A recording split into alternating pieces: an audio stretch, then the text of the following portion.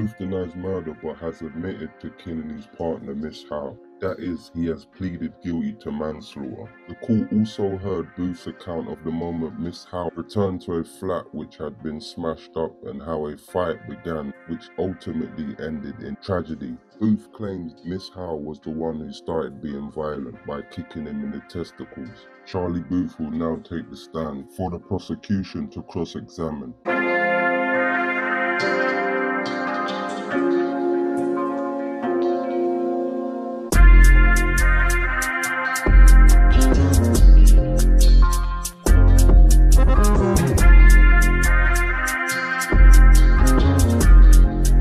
Charlie Booth, before July 24th last year, how many times did you hit Lauren Howe over the years? I don't know an exact number, but I'd hit her.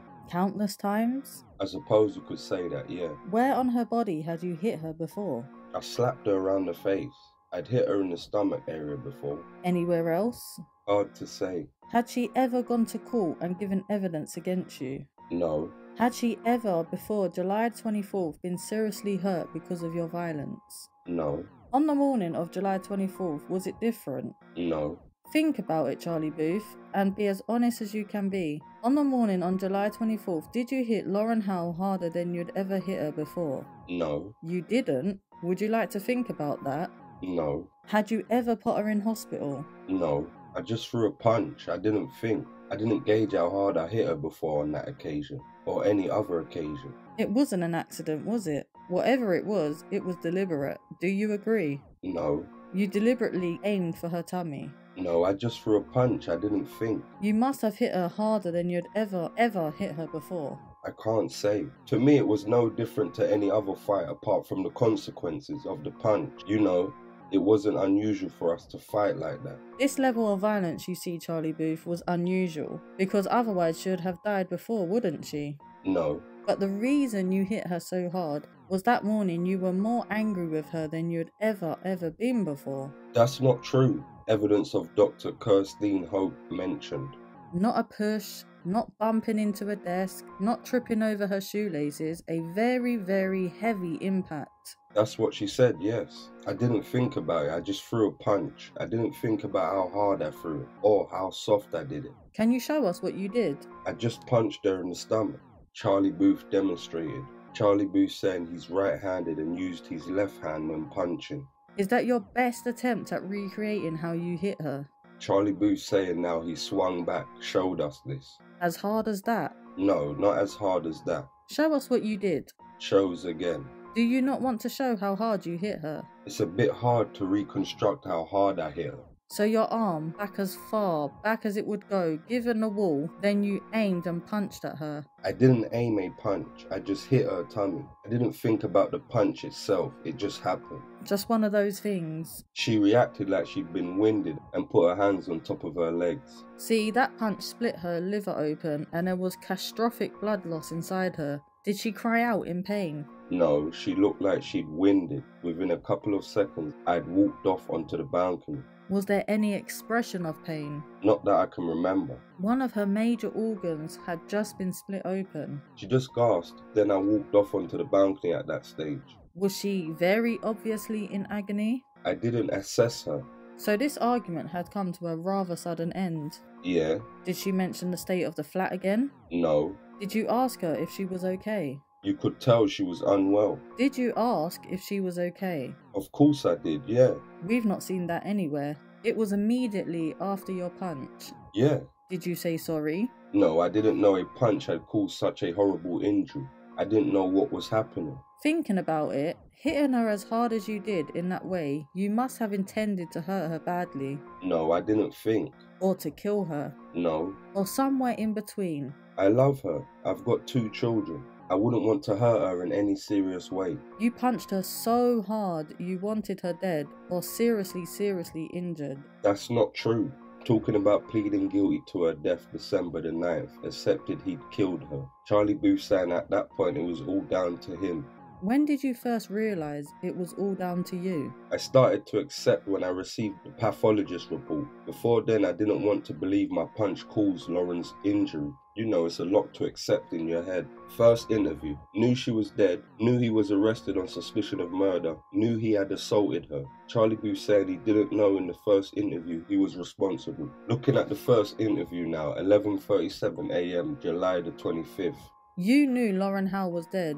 You were arrested for her murder and you assaulted her, and immediately after your assault on her, she was going grey. Her lips were blue. There was a problem. She'd taken a turn, yeah. That's one way of putting it. Line that begins, "What I mean," and talking about her having been at a party or away. The end of that line, if they really cared about her, they wouldn't have let her walk home all that way. They'd have got in touch with me and picked her up. I'd have got her home safely and she'd still be here. She'd still be here? Yeah. How do you feel now? I was in panic. I was in shock. I just lost the love of my life. I had 2 children left. I was feeling lots of things. I should have been more truthful from the beginning. It's a bit more than that, Charlie Booth. She'd still be here. She'd still be here. Where are you going with this? What did you mean by that? I was just coming out with things. I was shocked. I was panicking. I'd never been in that position before. I was just coming out with things. Were you trying to keep the police off your back? I was panicking. I was in shock.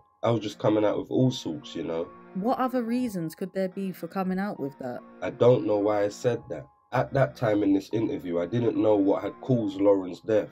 It crossed my mind the punch I'd thrown could have had something to do with it, but I had no information at that time. Were you trying to keep the police off your back? No, I was panicking. I was coming out with all sorts. If I was trying to keep police off my back, I'd have just said nothing. In my mind, that's what I wanted to believe at the time. Were you used to lying to the police? No. Earlier that night, you called police 999. Charlie Booth mentioning there was an altercation, playing that call now. Was it an emergency? No, but I wasn't fair at that time. Had someone set about you outside the co-op? No, a small altercation. That was a lie. Call played again. You told the operator you'd been assaulted. Is that true? No. You told the operator, "Do you need an ambulance?" You said you were bleeding. Was that true? Charlie Booth not sure he answered. Nicholas Lumley reading out he said he was bleeding a little bit. Was that true? No. Mention him saying he'd been assaulted. Was that true? No. Call played again. Mention him walking to cash machine and kicked in the ribs. Lies. It wasn't the truth. To a 999 operator. First police interview again. Soon as she got up her steps and seen the state of the house, you know what I mean. Then after a bit of altercation in the hallway, I got her off me. Is that the truth? The whole truth and nothing but the truth? No, it weren't. Your reply. Well, she's grabbing me round my hair. She's kicking me in balls. I think we're grappling a bit. Then I've pushed her off. Terrible lie, Charlie Booth. It wasn't the complete truth, no. Talking about Charlie Booth saying he pushed her off open palmed. Police asked to confirm and he said yes. As cool as you like. I wasn't telling the whole truth at that point. Question about pushing her and palming her away. Have you struck her at any point? Did you understand that question? Yeah. Hit her, said the police. Then you were silent. What did you say? No.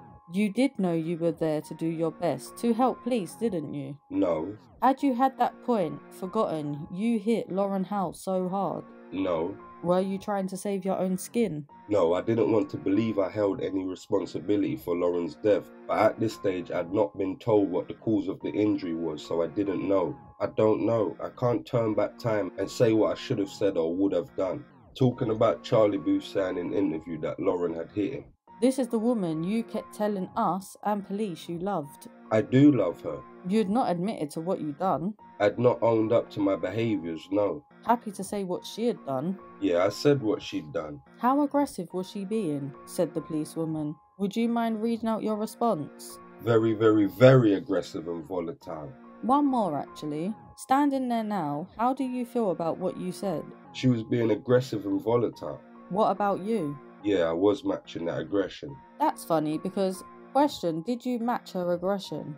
No, I was trying to contain it, trying to stop getting hurt at the time. I wasn't telling the whole truth at the time. Did you match her aggression?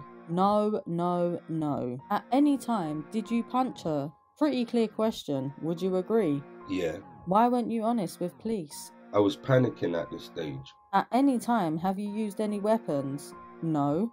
Charlie Booth, what did you use to smash up the flat? My hands. Did you use a weapon? No. Looking in the jury bundle.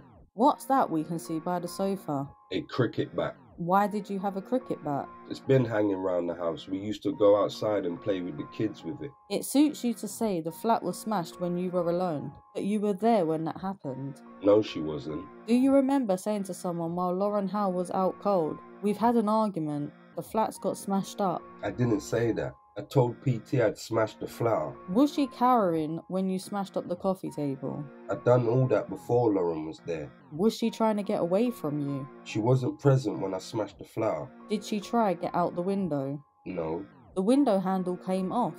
That's been off for a while. Nicholas Lumley mentioned police found the handle on the floor. Charlie Booth said it was from the kids' bedroom. Keep it off so they can't open the window. Did you use that bat to assault her? No. Interview again. Charlie Booth, as we begin, this was completely different, wasn't it? No, it wasn't. You had never hit her like this before. I'd hit Lauren before, like I say. I can't put a gauge on how hard I've hit her. She had never gone pale, blue, lifeless, had she? No. It was one punch. I didn't intend to cause Lauren any serious harm. I just threw a punch. I didn't think. Police interviewed Charlie Booth saying, "Scrap went on for 5 or 6 minutes. Saying they got into bed after and it just stopped." Do you agree that's a grotesque thing to say? What do you mean by that? Outrageous. I wasn't thinking straight. I was panicking. I was in shock. She wasn't alright, was she, after you delivered that blow to her tummy? No, she wasn't, but I can only vow I didn't know straight away. Charlie Booth saying he didn't see Lauren get into bed. He was on the balcony. Charlie Booth saying he didn't lay down next to her. He came in after he'd been on the balcony, mentioning Odin. I'm sorry, Charlie Booth. Her exact words. She said no such thing, did she? I'm sure she said that at the time, and her behaviour was indicating. Asking for sugar, asking for something cold, some water. Another lie. No, not a lie. I'm pretty sure that's what she said. Here you are, telling police you're not sure how Lauren Howe ended up in a Bradford mortuary. I'm not telling the truth in these interviews. I was panicking. I was in shock. You've been sitting there for an hour and a half by then. Question. Is there anything you've done to her that you could have caused her death? You answer no. Not in my view. It was no different to any other scrap we have. Another lie, Charlie Booth. I wasn't telling the truth. We always used to fight like that. It wasn't unusual. Talking about police saying they would await a post-mortem. Charlie Booth mentioning the toxicology reports and drugs in system. In my mind, I still am thinking it was to do with drugs. Who were you trying to kid? I wasn't trying to kid anyone. Nicholas Lumley saying Charlie Booth could have stayed silent, but he spoke. Asked if he lied. Charlie Booth says he didn't tell the truth. Are you agreeing with me? I lied, yes. Second interview about 7 hours later. In the meantime, sitting in his cell. Thinking about what you'd said. I wasn't practically thinking about what I'd said. Said about it sinking in Lauren had died. Thinking about what you'd done to her. A lot was crossing my mind. Thinking about doing the right thing by her. You had had time with your solicitor to discuss the general findings of the pathologist. That's why the officer said they were there. Talking about Charlie Booth saying they fell onto the bureau at one point. Never intended for anything to happen and he hasn't done this. A lie? I wasn't lying about falling onto the bureau. Do you have a problem saying the word lie? No, I was lying. A lot of this part talking about bumping into and around the bureau. More lies. Yep. Charlie Booth in interview talking about being more or less on top of her grappling. Her trying to claw his eyes, him biting her thumb, Lauren getting into bed, Charlie Booth getting undressed and getting into bed. Total lie. No, she didn't try to claw me in the eye, and I didn't bite her thumb. Was that the trigger for smashing her in the stomach? Nothing triggered me. I didn't think. I just threw a punch. What brought it to a stop? Was your smashing her in the stomach, wasn't it? I punched her in the stomach, and that's one of the things that brought it to a stop. All this flannel about the bureau, trying to insinuate it could have been that or collapsing at home. Were you trying to convince there might be an innocent explanation? I was scared at this point. Obviously I was aware of what the injury was and quite possibly I had caused it. Repeats the question 3 times. Were you trying to convince police that was an innocent explanation for this? I suppose you could say that, yeah. Police talking about doctor explaining 1.5 litres in abdominal cavity. Them from Charlie Booth. If she'd have got to the hospital earlier, could they have done out to her? Would they? Could they have saved her? I said that, yeah. As you sat there, Charlie Booth, did you know there was only one thing that could have saved her? That was you punching her to death. I didn't punch her to death, I threw one punch. Do you think you could have saved her? If when you pulled her arm or leg back, you didn't then direct at her abdomen? I didn't think about where I was punching, I just threw it. Details of laceration coming from false to the front. Extreme false. Something similar to an extremely hard punch to the stomach. Couldn't have been clearer, could it? The officers there telling you about it. Describing it, yeah. And you still sat there and told lies. Yeah, I didn't tell the truth. Did you hit her with a punch? Yeah, I replied no. The point may be, you didn't want to believe what you did. I didn't want to, no. Haven't been handing heavy blows. At the most, I probably grabbed her hand. That's true, I did grab her hands. And the first 3 words of that sentence. At the most, were you there explaining how she got bruises to her hands? I did grab her hands. Did she defend herself against your violence? Lauren never had her hands up and I was never handing out heavy blows. You were the only person who could tell police that happened, weren't you? Yes. There could be no more arguments between you and Lauren Howe. She was dead. Yes. All you could do right by her was tell the police. I should have told the truth from the beginning. Did you choose to protect yourself? I chose not to believe I was responsible for it. But your response was to tell lies by what you had done and make her out to be the aggressor. I wasn't honest. I should have told the truth about what I'd done. I was panicking. I was scared. Regular fights and violence in the days and weeks leading up to the incident. In the weeks and days up to this, had you been told about Oliver Kenny? I've been told that there had been rumours for years like that, spreading rumours for years, but they weren't true. I just want to make it clear, Oliver had been spreading those rumours for years and it was nonsense. Charlie Booth said he knew where Oliver lived, knew her partner had her number. Charlie Booth doesn't remember calling her that night, in the days and weeks running up to the incident. Did you worry it might be true about Lauren Howe and Oliver Kenny? No, I knew it was nonsense. Jason Bass mentioned Charlie Booth saying he wasn't good friends, just a drug associate. Charlie going to Jason's to smoke crack and then Jason and Charlie parting company. Charlie said no problem between them. I think he was saying you were still going on about Oliver Kenny that night. I wasn't going on about Oliver Kenny. Thank you for supporting the channel and we hope you like the content. Don't forget to like, share and subscribe.